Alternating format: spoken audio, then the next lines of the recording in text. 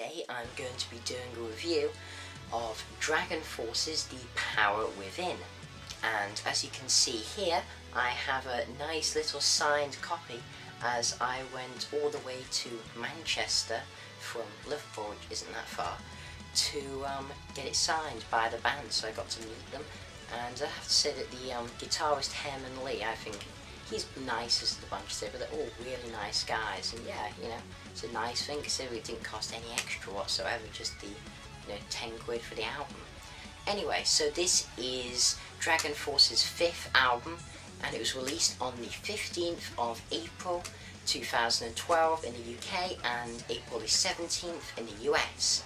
And the lineup on this album is Marc Hudson on vocals, Herman Lee on guitar, Sam Totman on guitar, Vadim Pruzhanov, I think that's how you say it, on keyboards, Dave McIntosh on drums, and this is a hard name to say, but Frederick Leclerc, on bass. So, this is also the first Dragonforce album to feature Marc Hudson on vocals, who replaces the most known vocalist ZP Theart, who, was on the song Through the Fire and the Flames, which is really their breakthrough song after that start on the game Guitar Hero 3, which is easily the best Guitar Hero game. And then ZP Theart, he left the band in 2010 because of musical differences. This was a couple of years after the album Ultra Beatdown, which is the album before this. And yeah, so this is their first album since ZP Theart's departure, and really they needed to prove themselves with this album. Dragonforce needed to prove that they were just as strong and they did not need ZP to, front the band. They could do it without him. So, does this album show that Dragonforce are better, or are they lackluster without ZP Theart's voice? So, let's go through the track listing. Holding On, Falling World, Cry Thunder, Give Me the Night, Wings of Liberty, Seasons, Heart of the Storm, Die by the Sword, Last Man Stands, and I don't really count track 10 because it's just an acoustic version of Seasons. But still, it's a nice thing to listen to, but I'm not, going to be reviewing that. I'll just review the normal version of it. Anyway, so, we get to the first track, Holding On. And this really, it's the first chance for Marc Hudson to prove himself as the track most people hear first, unless they just buy individual tracks off iTunes. So, this song starts out in the typical Dragonforce style of the lightning-fast guitars of Herman and Sam. Then Marc's voice comes in, and we see that he can certainly hit those high notes. He has a really great voice, and I think his voice may actually be better than ZP's. I really like the change in voice of the band. ZP, I always thought he always reminded me of, I can't remember the exact name for the life of me, but the Journey singer from the albums like Escape. He always really reminded me of that, but obviously on adrenaline.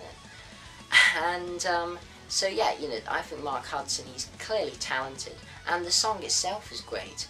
It's just everything you expect from a Dragonforce song, with stupidly fast instruments and a melodic, catchy chorus, earning their name as a power metal band, or even speed metal, I'd call it. Yeah, they sort of are, both genres really. And it's a nice song to open the album with, really nice song.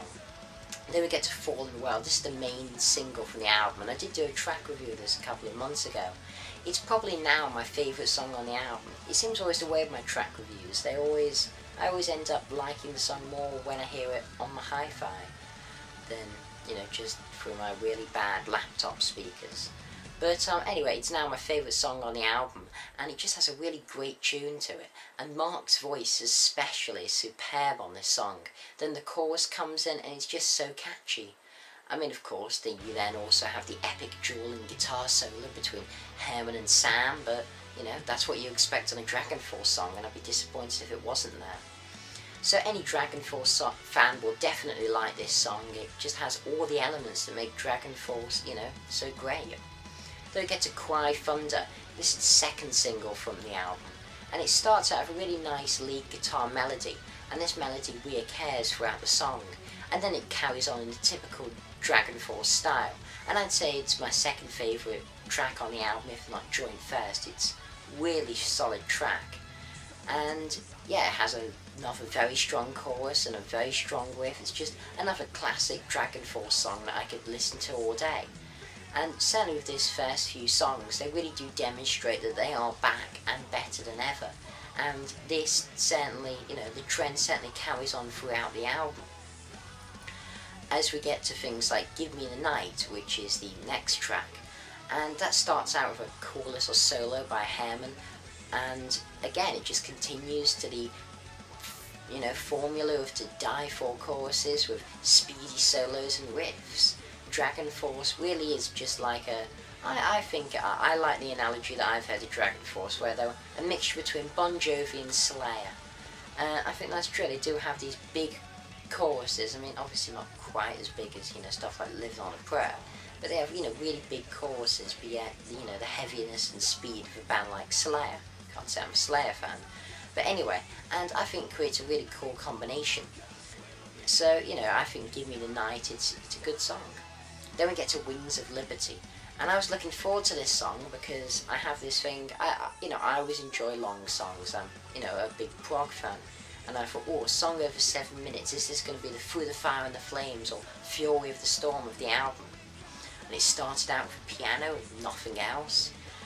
Yeah, and it carried on with nothing else except a piano and vocals over the top.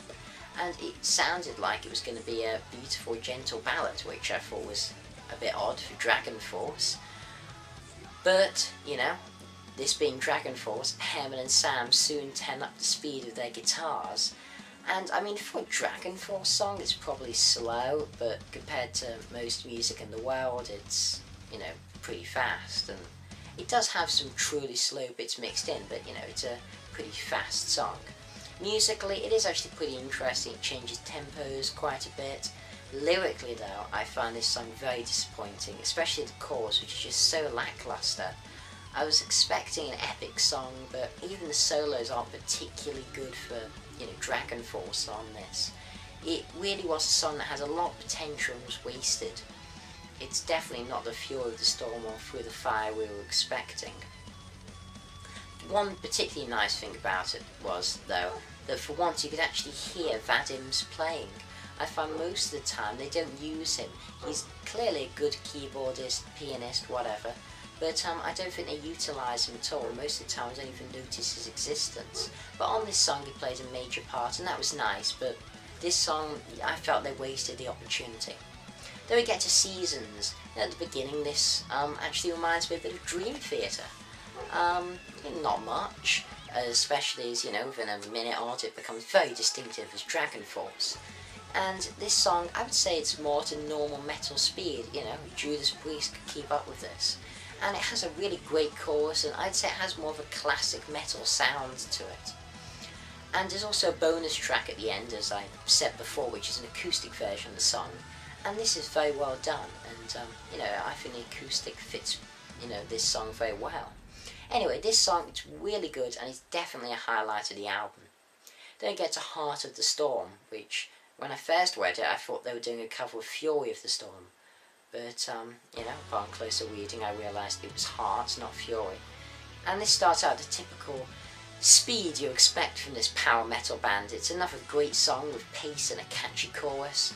Any Dragonforce fan will enjoy this song, especially as I would say it has the best solos on it, you know. It has a really nice dueling guitar solo. You barely ever hear any single guitar solos in Dragonforce. It's always dueling, so they're always trying to create that Freebird effect in every song. And that's one of the reasons I like them. I always love a good old dueling guitar solo. I still think no one's ever done it as well as Leonard Skinner's Freebird. But, you know, I think they make a good effort, and, you know, any speed metal fan's mouth will drop with awe. So, then we get to Die by the Sword, which starts off a really great riff and excellent vocals, with another chorus, and it's just another great Dragonforce song. I mean, it just shows that, you know, they are on form with this album. Then we get to Last Man Stands, which is the last song on the album, and it starts out quite gently before speeding up. And the song, it's very typical for this album, comes in at about 4 minutes with the usual dose of speed and catchiness. It's a nice song to end the album, and certainly it's a very consistent album overall. So in conclusion, I think that any Dragonforce fan will enjoy this album, as I believe it is their best since Inhuman Rampage. The only thing about this album that disappointed me really was the song length. I've always enjoyed the more epic Dragonforce songs, the stuff they're famous for, Through the Fire and the Flames, The Fury of the Storm, or even things like Heroes of Our Time. And, they're the songs I like. But, I would have liked at least one proper epic song. I didn't think that Wings of Liberty did the epic song, sort of criteria justice, really. Still, I do enjoy the more radio-friendly 4-minute songs a lot, and considering I thought this album, I thought it was going to be average. I've never been a major Dragonforce fan. I've only really started getting into them more quite recently. So I thought this album was going to be alright, but I was pleasantly surprised. I messed up those words there. I was pleasantly surprised, and it isn't album of the year, but it's certainly a great addition to my collection, and I give this album a 7.5 out of 10. So yeah, that's been my review of Dragonforce's The Power Within. I hope you enjoyed. So as usual, comment, rate, subscribe. Thanks for watching, and long live rock and roll.